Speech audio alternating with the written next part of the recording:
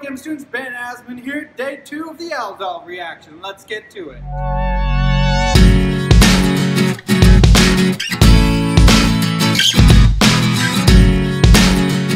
Day 2 of the Aldol reaction is actually the Haloform reaction. It starts off quite similar to the Aldol reaction with the deprotonation of an alpha carbon, leading to a nucleophilic carboanion, which can attack an electrophilic halide like chlorine. You notice that after this happens, it creates a new dipole moment. This pulls even more electron density away from the alpha carbon, stabilizing any further carboanions that would be generated there. In order to form this positively charged electrophilic chlorine, today we'll be using sodium hypochlorite, or bleach. This also generates a necessary base in order to deprotonate the alpha carbon. Please note this makes ionic aqueous chlorine, not chlorine gas. You would notice if you made chlorine gas. It's yellowish green, has a terrible smell, and you would be a lot more dead.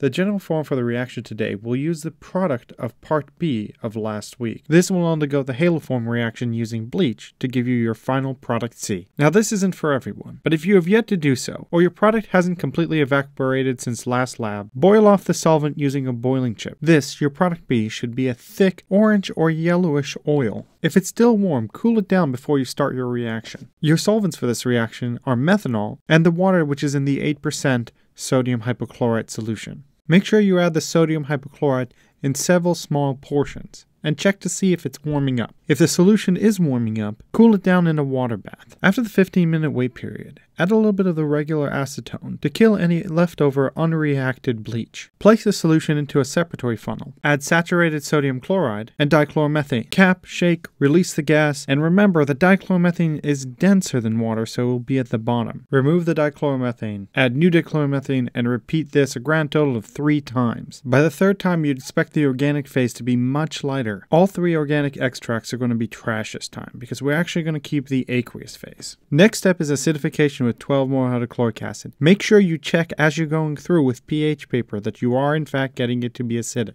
After this, you're going to heat it up to the point of boiling. You're actually going to try and get everything to dissolve. This is going to be a recrystallization.